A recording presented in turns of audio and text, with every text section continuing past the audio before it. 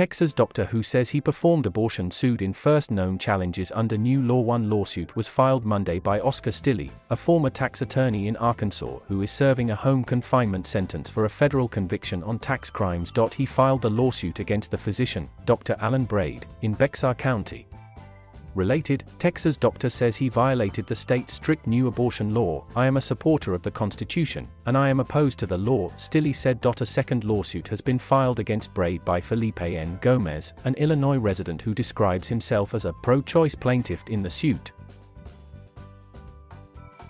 The lawsuits open up a new front in the legal war around the 6-week abortion ban, which went into effect on September 1st. Dr. Braid has been providing reproductive health care, to women for almost 5 decades, and he's used to being able to give his patients options, and with the Texas law in place, he is having to turn most of his patients away. The options that he has for them are untenable, Northup said. Abortion rights advocates have so far failed to get a federal court to block the law, as the ban's supporters designed it with the goal of evading judicial review.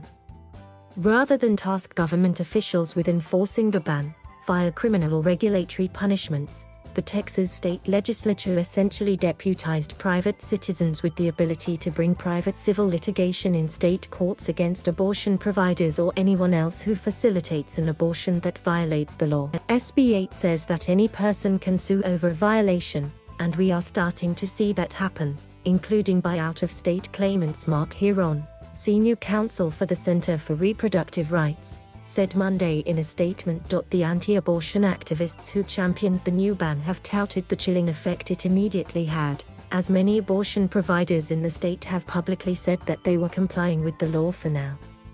Under the Texas law, clinics that are found, in private state court enforcement actions, to be in violation of the ban are on the hook for at least $10,000 in damages.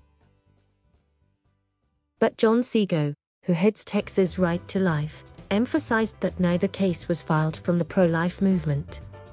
Both cases are self-serving legal stunts, abusing the cause of action created in the Texas Heartbeat Act for their own purposes, Seago said in a statement. These two lawsuits may face procedural hurdles because they have been filed by individuals who do not support the law.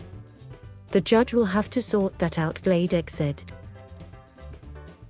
Stilley's lawsuit was first reported by the Washington Post. Stilley, who was charged with several federal tax crimes in 2009 and was later convicted, said he was serving as his own lawyer in the case. This story has been updated with additional details and further developments.